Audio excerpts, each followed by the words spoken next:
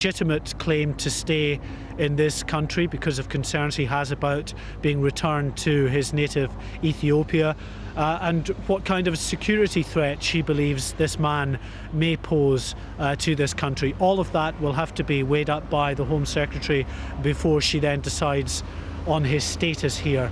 But it is likely, we're told, that he won't be held in custody, that he will be released, but he may be subject to some kind of conditions. That, of course, we don't know what they would be at this stage.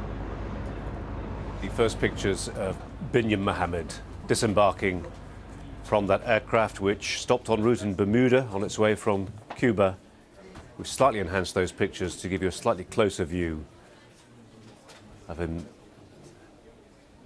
getting off that aircraft, looking perhaps because of that flight, but perhaps because of the hunger strike that he's been on for the past few days and weeks. A fairly stooped figure accompanied by officials alongside him there. Our thanks to Mark White at Northolt, our Home Affairs correspondent, and Tim Marshall for his commentary as well, our Foreign Affairs editor.